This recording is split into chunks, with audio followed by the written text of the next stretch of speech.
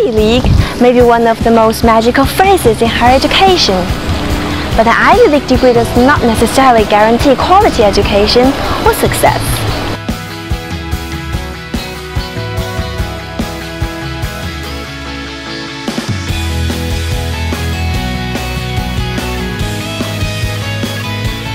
Before you burn away hundreds of thousands of dollars to study in America, we want to give you a way to know what you are getting into.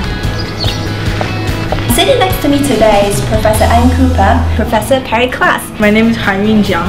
I'm a graduate student studying at Boston University. What do your department look for when you're evaluating international applicants in particular? Well, our applications are long and fairly complicated.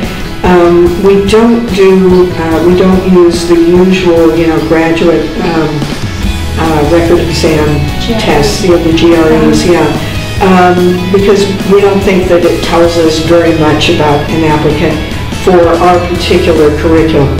And I think that's a tremendous advantage to have an area of expertise, but I also think that the good generalist reporter who knows how to go into a world, a subculture, a setting, and find your bearings and make connections and learn the specialized vocabulary, I think those people play a tremendously important role. I think for me it's language barriers. It's because when I first got here, sometimes you can only understand like 80% or 70% of what your professors are talking about.